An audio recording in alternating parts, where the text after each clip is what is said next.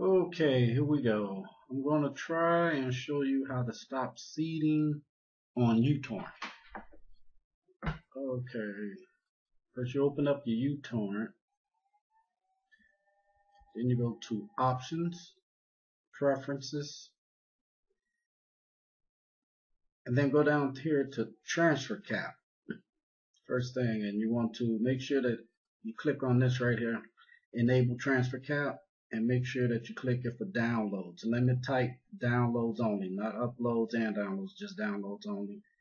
Hit apply.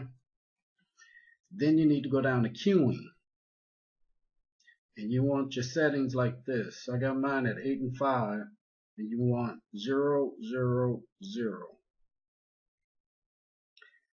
And then come here, click on limit upload rate, and you want to make that 0. Click apply.